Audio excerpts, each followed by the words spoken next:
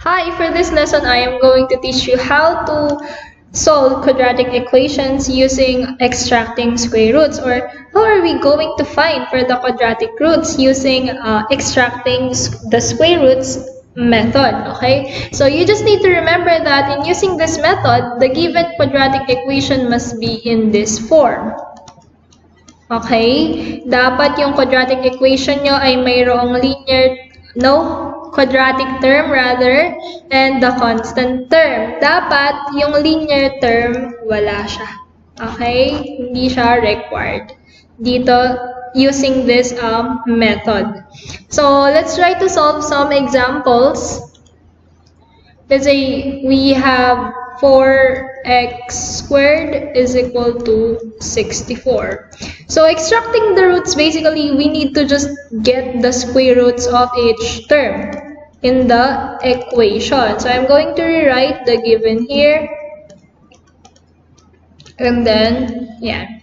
So we will be getting the square root of these terms here. So what is the square root of 4? That is 2, because 2 times 2 is 4. Or if you can't solve this, you can just type this in your calculators. Pero in this one, in getting the square roots of variables, you need to know how to get the square roots of variables. So ang sagot dito, square root ng x squared ay x. Bakit po siya naging x? Okay? So, ganito yung nangyari dyan. So, square root of x squared, mayroong invisible 2 dito sa labas ng radical sign. This is your radical sign. Para lang yan sa exponents, di ba? Pag walang exponent ang isang variable, automatically we have the invisible 1 here. Okay? So, radical sign, mayroon siyang invisible 2 na nasa labas. So, you're going to divide the exponent by the invisible number here, by 2. Okay? So, 2 divided by 2. So, that is 1. So, x raised to 1. Of course, hindi ko na siya isusulat yung 1. Kasi, mali na yan. Okay? Invisible 1 siya dapat. Kaya, naging x yung answer natin dito sa given na ito. Next, we will be getting the square root of 64. So, kailangan dito, may dalawa siyang sign. Okay? So, isang positive, isang negative. Dito sa kabila, hindi na natin yun ginawa. Kasi, this is your quadratic term and may kasama siyang variable dito, constant term. So, we need the two numbers na magkaiba yung sign. Okay? So, square root ng 64 is positive, negative 8. Diba? Kasi 8 times 8 is 64. Negative 8 times negative 8 is positive 64. So, now, we need to find for the value of x. How are we gonna do that? Or what is the next step po? So, kailangan i-isolate po natin si x. Okay? To do that, we need to divide both the equations by 2. Kasi kailangan makancel ni 2 katabi ni x. Okay? So, yan, makakancel na ngayon siya. So, matitira na lang si x. So, here, you can see, dalawa siyang numbers. So, we are going to split this. So, isa 8 over 2 and negative 8 over 2. Okay? Nakita niyo ba yun? So, 2. Okay, yan. Now, continuing this, let's solve for the values of x. So, let's delete this part.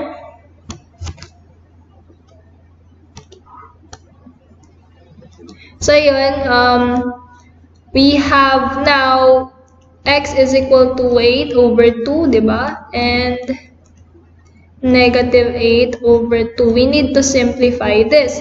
So, 8 over 2, that is 4. And negative 8 over 2, that is negative 4.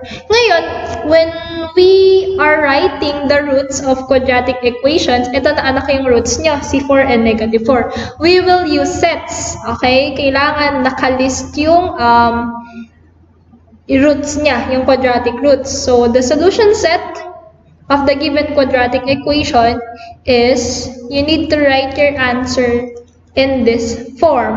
So, neg 4 and negative 4. Yan ang ngayon yung answer ninyo. How about another example? Let's say we have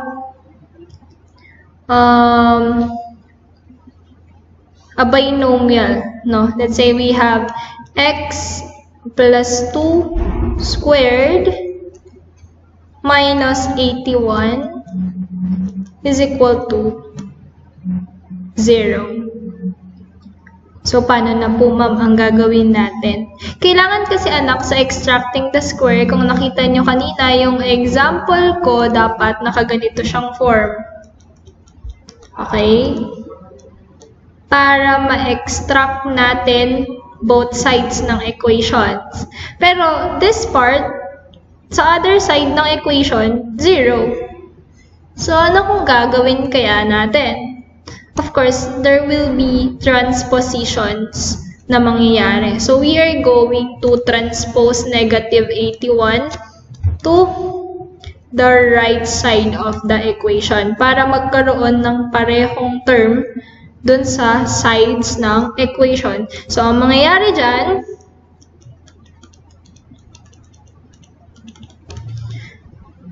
so magiging siyang quantity x plus 2 squared is equal to 81. So, magiging na siyang positive kasi when we transpose numbers or terms, magpapalit siya ng sign. Okay? Laging tatandaan yan. And then, we can now extract square roots here.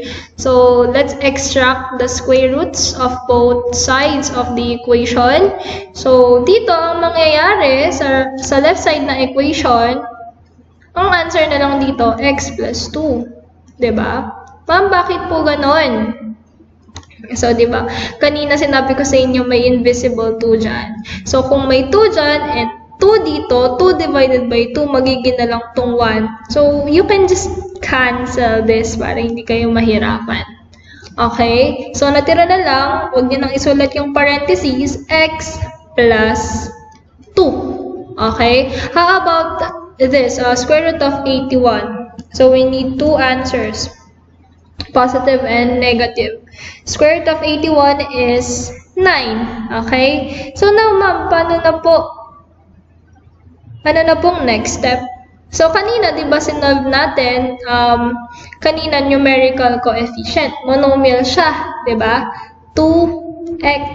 Ganyan yung kaninang giniven. Kaya natin dinivide sa 2. Pero, itong example natin ngayon, hindi naman siya anak monomial. Ito, binomial tong nasa left side. So, if that is the case, katulad ng ginawa natin dito, we need to transpose 2 para ma-isolate si x. Kanina yung ginawa natin, monomial kasi siya. Para ma-cancel yung numerical coefficient, we need to divide it by 2. Ganyan yung ginawa natin kanina, di ba? Pero in this example, binomial kasi to. So we need to transpose muna. Okay? So let's transpose positive 2 in this side. So matitira na lang si x. Need pa ba natin siyang i-divide? I believe not kasi wala naman siyang kasamang numerical coefficient. Or kung meron man, that is the invisible 1. Okay? So, positive, negative 9. Positive 2 will become negative 2 or minus 2. So, here, as you can see, pwede natin tong split this side, no? Pwede siya, x is equal to 9 minus 2 and negative 9 minus 2. Ganyan ngayon yung mangyayari sa kanila. So, solving this, let's solve. Delete muna natin to.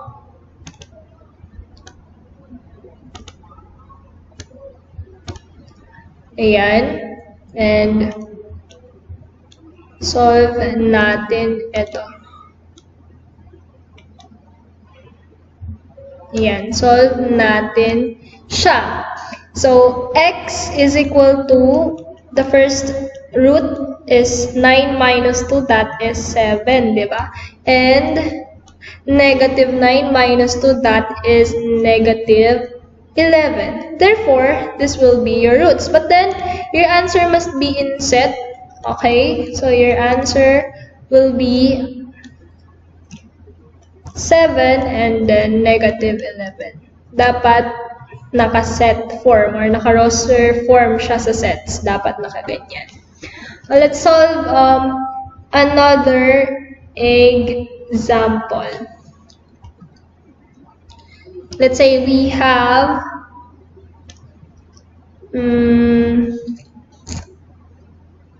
x squared plus 36 is equal to 0. So, kailangan, both sides ng equation, mayroon siyang term. So, we need to transpose. Okay? Transpose natin yung 36 sa right side. So, x squared is equal to negative 36. Okay? And then, next is we need to extract the square roots. So, kunin natin yung square root ng both terms. So, square root ng x squared, the answer is x. How about the square root of negative 36? May square root ba ang negative 36? So, this type of number is called imaginary number. So, this is imaginary number. Walang ganyang number or the non-real number. If you're not familiar with imaginary number, tinatawag din siyang non-real number. Imaginary or non-real numbers. So, ma'am, paano na po yung sagot namin kapag ganyan yung nakuha namin? If your solution became like this, pag naging ganito siya, kukunin niyo yung square root ng negative numbers, automatically, imaginary number yon. So, therefore, ang magiging sagot niyo agad dyan,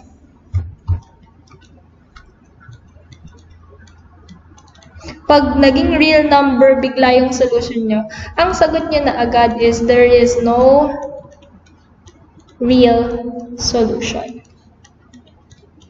Okay? Wala nang tanong-tanong. Makikita ko na yun agad sa solution nyo kung bakit ito yung answer ninyo. Pero, mayroong isang mathematician na nag-introduce ng isang variable para ma-solve natin yung ganitong type ng examples. So, if you want, I can teach you, pero during exams, ang hahanapin ko na lang is yung there is no real solution. Pero if you want to know, I'm going to discuss then. So, if you want to solve this type of solutions or problem,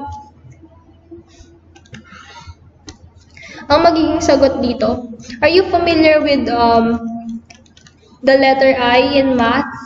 So, dun siya ginagamit sa imaginary numbers. So, isipin natin muna, wala muna siyang negative. So, ano ang square root ng 36? Square root ng 36 ay positive negative 6, di ba? But then, 36 is a negative number. That makes it imaginary. So, dyan papasok si I. So, lagyan niyo lang ng I. Okay? So, positive, negative 6i. Therefore, if I am going to rewrite my answer will be like this. 6i and negative 6i. Pero, syempre, in my class, I am going to accept there is no real solution. Yun na yun. There is no real solution.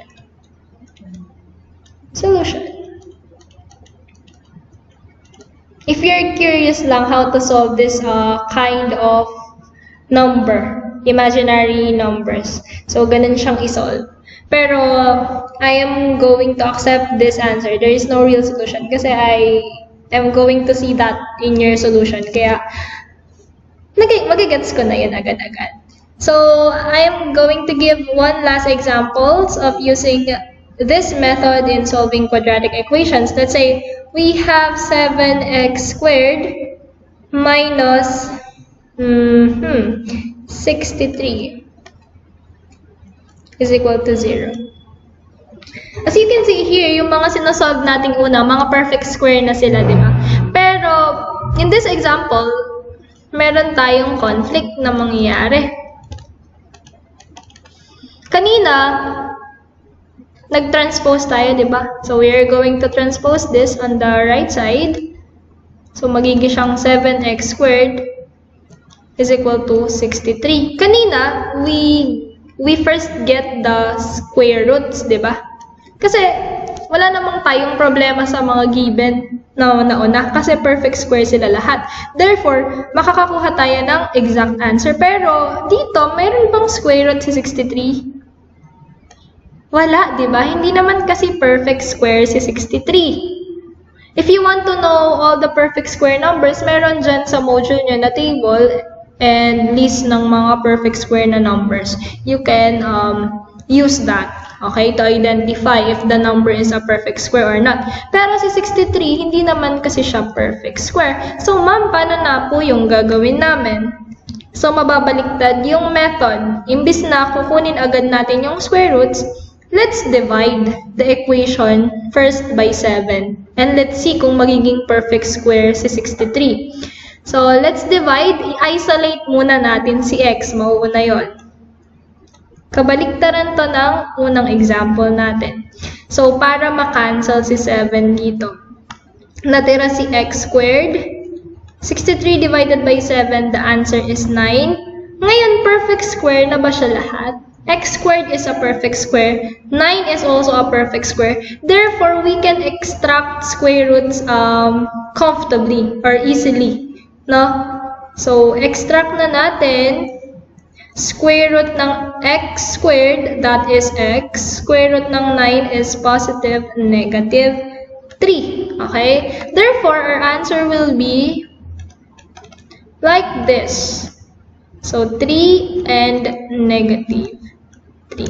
So, that's how you get the quadratic roots using extracting the square roots. Dapat yung equation natin ay may quadratic term and constant term, walang linear term, and kailangan yung both sides ng equation mayroong terms for us to extract those terms and solve for the value of x or for the quadratic roots.